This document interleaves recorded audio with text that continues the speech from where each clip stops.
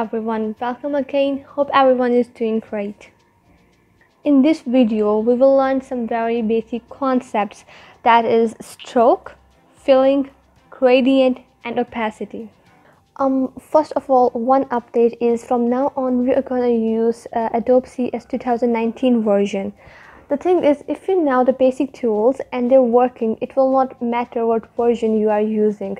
But still, from now on, we're going to use CC 2019 version because it's the most updated one and most people are probably using it.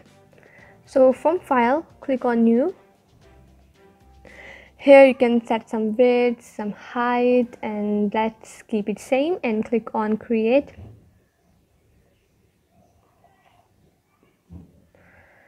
So here let's zoom out a bit, and here is the Artboard tool, and let's zoom a little bit so you can see more clear.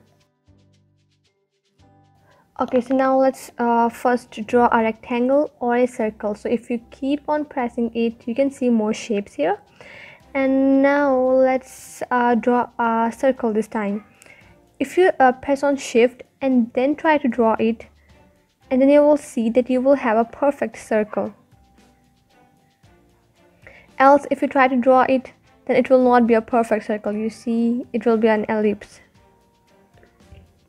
Let's first talk about filling. So to fill this circle, first of all, we have to select it, and then from top left, you can give it any color you want. So for now, let's give it an orange color. So this is basically filling. And from right next to this one, you can give your shape the outline of any color you want. But you see, it's not changing. It's because first of all, you have to select this one. So you have to keep this thing in mind, that whenever you want to change the filling or the stroke of some shape, you first have to select it. Otherwise, it will not change. So first, I am gonna increase its weight so that you can see it, and then from here we can change its color. So basically, the stroke is the outline and filling is the color with which the shape is filled. For stroke, you can have many different options. You just have to click on this stroke. From here you can select dashed lines, and you can see you have dashed line outline. And there are many other options which you can choose. You can set the cap, you can set the arrowheads. Moreover, you can also set this one, like if I'm just gonna uncheck the dashed, and now you can see to make it more visible. So you can see we have different options for this stroke. So now let's move towards opacity. To understand the concept of opacity, let's draw two rectangles.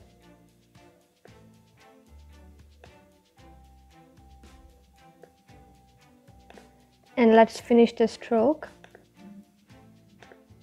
Okay, so here is the shortcut. If you want to select two objects at the same time, then you have to press Shift. Like I'm gonna click on here, and then I'm gonna press Shift and then click on here, and then you can select both of them. And I'm gonna change its color to, let's this time select red. And select both of them, and you can also either you can use that shortcut, that is Shift, or you can just select it using this cursor. And let's copy it. To copy these shapes, I'm gonna press Alt, and I'm gonna drag it. So this is how we copy and do copy pasting in Adobe. Okay, so now let's change its opacity to 50%. All at 53, or I think I should keep it to 68%. And when I'm gonna place it over this red box, then you can see I can still see the red box through it. However, in this case, if I'm gonna place it on red box, and you can see I can't see the red box through orange box. So basically we can say that we have turned some solid to a glass using this opacity tool. So now let's finally talk about gradients. Though I only use gradients for backgrounds, but it is a very important tool as you can give your things a realistic touch using this tool. So to understand how this tool works, let's draw a rectangle, a little bigger this time. And from window, you can go to gradient. I'm gonna have it radial. I'm gonna change its color to somewhat less gray, lighter gray.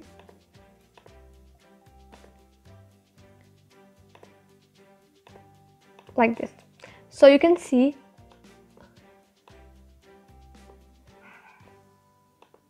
instead of white background, so now I have somewhat a gradient background, and it's looking more good and more professional than simple straight white background.